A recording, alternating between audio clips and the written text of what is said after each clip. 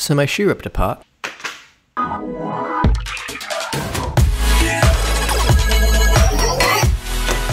My Adidas Adizero ghosts look okay, right?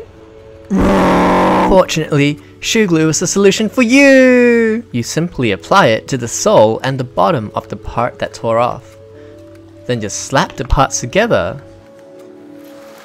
The instructions say to weigh it down, so I weighed it down with next week's rations. I also had some cheap wheels lying around. The clip snapped off though, leaving a frayed end where it should have been. Fortunately, I had a Wilpo solution. Shoelaces! Now we have our roller shoes. Version 1. Had to go outside to test it out. And 3 things I noticed was, it was hard to walk. It was hard to stop. And I kept hearing a scraping sound. Turned out the brackets were grinding against the coarse concrete, so I swapped to a smoother terrain. But more smooth meant more slip. But to make any progress, you just gotta get up every time you fall.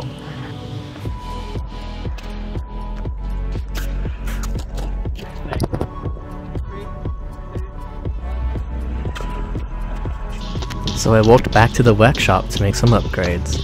First, I replaced the undamaged elastic strap with laces, because the elastic kept repositioning the wheels, which was causing the scraping. Second, I couldn't catch enough glide time because the sole would snag the concrete, so I repositioned the wheels to make leaning on my heels easier.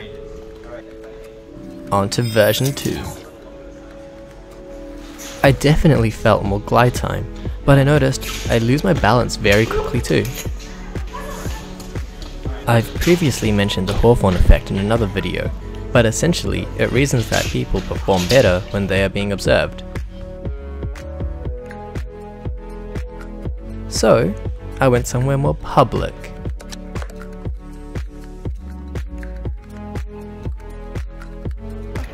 Ignoring the awkward stance I had to keep my balance with, things were shaping up very well. I slightly adjusted the wheel's positioning again to make it easier to balance. Now we're at version 3. It's pretty much a functional product that we've made with just 2 items that would have ended up in the junkyard by just adding some glue and lace. Riding these is really natural for me now, but how natural will it be for someone who hasn't used them before? So I borrowed a good friend to be my test subject, and with some excellent Wilpo mentorship, the roller shoes were functional for them too.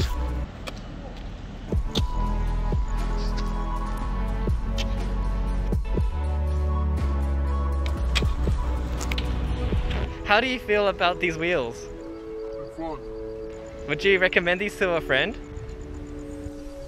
No. Hold on, no.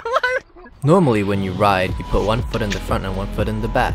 It doesn't quite work when you try to swap your leading leg with a sweep swap. I also wanted to skate like rollerblades, but step swapping loses too much momentum.